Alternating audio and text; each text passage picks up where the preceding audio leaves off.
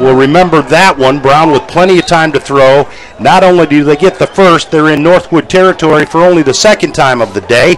1st and 10 from the Northwood 31-yard line are the Wildcats. They trail it 6-0.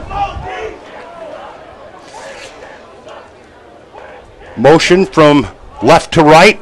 Comes to a stop. Brown shows it. He'll keep it. Going to look to go up and over top. INT Northwood. Marco Nickens. Edward Christian, the intended receiver, but too much air under that ball. He lofted it up there, and we had 3 defenders there.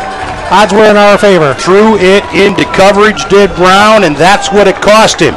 Nickens with the interception at the 3 went into the end zone.